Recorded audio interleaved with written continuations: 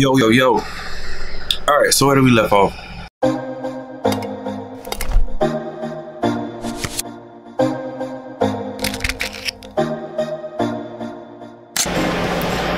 Oh, man. Okay, so send the files off to your client. They're looking at them, and you're sitting there waiting like, what am I supposed to do while I'm waiting? I mean, because depending on the client, they may be busy.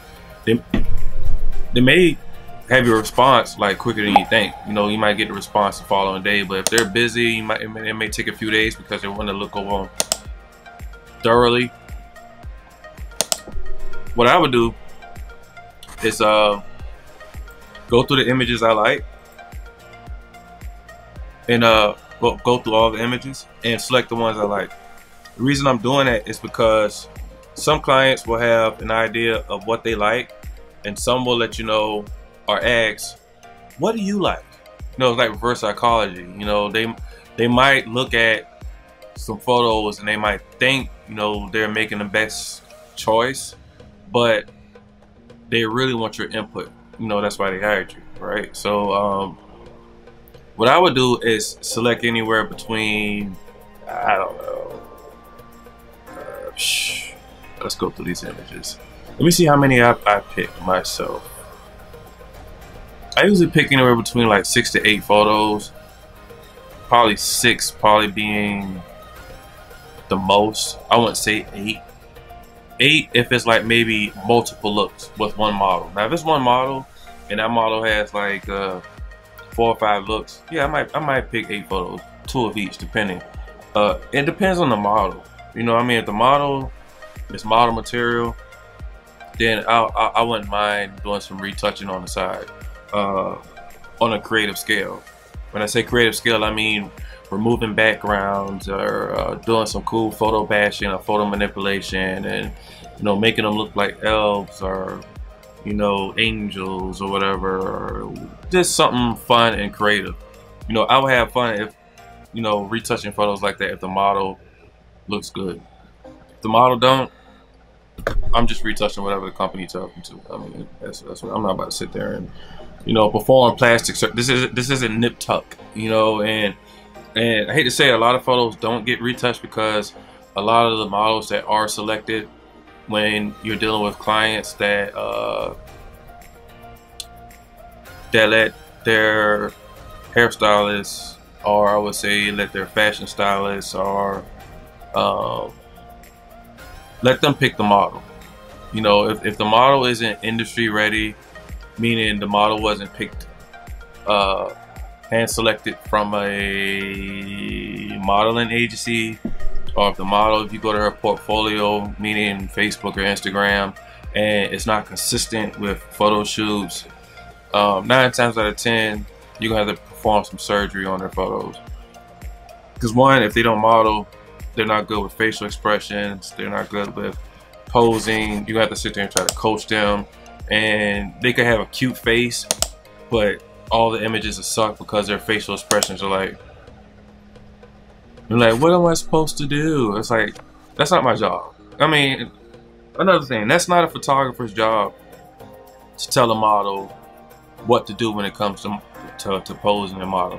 They're supposed to know how to do that. Never get mad at a photographer who gives you this look like, all right, I'm done. Yeah, I'm done. You know, and they're asking you anything else. You know, anything else you want her to do? No, I'm done. Because there's nothing you can do. There's nothing you can pull out of that person if that person isn't giving you something from the start. They have to give you some type of energy that shows you, I'm into this. I'm into this photo shoot. You know, it amazes me how females can take thousands of pictures on their cell phone, but when they get in front of a professional camera, they just like ball up. You know, and then you can sit there and try to tell them to be comfortable. And I mean, you can sit there and try to do anything to make them feel comfortable, and they will not get it. You know, and that's time wasted. You know, I don't have time to be sitting there. This isn't Maury. You know, I'm not about to sit there and try to, you know, make you feel comfortable. You know, you should already know how to do that. You know, as someone that's coming onto a set, if you're picking the model, make sure your model has the understanding that, okay, we're going on to a professional set, and If you're not into this, let me know so I can go find somebody else. First of all, that should be your first choice anyway, is to go find a model who knows what they're doing, instead of just posting on your Instagram looking for models, anybody hit me up. No. What you should do as a professional is to go seek and find a professional model by either searching hashtags or Googling model agencies, or going out in the public and looking for specific faces that you like and speaking to them. You know, don't be scared. You know, that's what you should do instead of just posting on your page, oh, I'm looking for models, and then all these people hit you up and you just pick whoever you want because you're like, oh, well, they're the only ones that responded to me. And the other excuse I always hear, well, everyone is not going to let me do what they want me to do with their hair. Well, you work a way around it. You know, if you're used to working on that person's natural hair, go teach yourself how to work with hair extensions or with wigs or with weave. You know, do it. I was always taught, do what you can with what you got until you can get what you need based off what you've created, if that makes sense. I had this girl in Savannah once tell me, this other photographer, she used to inbox me for advice, and she's like, everybody ain't got it like you will, you know, as far as like wardrobe and all that, and models and this. I'm like, I used to go in Goodwill and spend $15–20 to buy outfits, and I would take them to a photo shoot and style them out of myself and get the photos published in a magazine. You know, you work with what you got. You know, I mean, if you can't find models that let you cut their hair, color their hair, whatever, well, go get a wig or some hair extensions and do what you can with that. Create the vision of what you want, and then go put it on the model that is beautiful and a professional, and put that on her hair.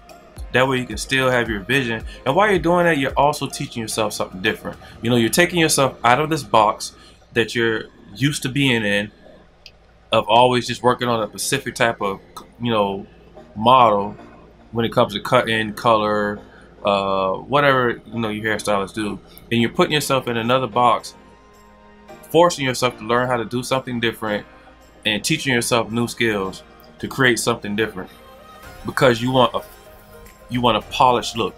You don't want just a model who's just going to come in and they don't have the look from head to toe. Excuse me. But you're just going to use them because, of course, they're going to let you cut and color and do whatever you want with their hair, because they're not a model. And they just, oh, it was a photo shoot? Yes. No, stop. All right. Go find somebody professional. All right.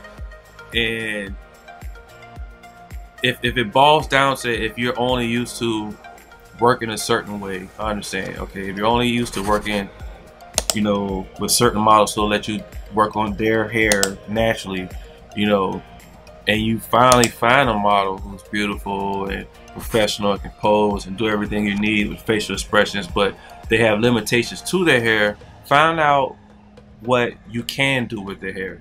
Instead of saying, oh, okay, well, thank you anyway, sit down and ask them, well, what can I do with your hair? What will you allow me to do with your hair? And they're going to let you know. They're like, okay, all right, that's cool. Let's work with it. And then you go home and you find something to do as far as creating that'll work with her request.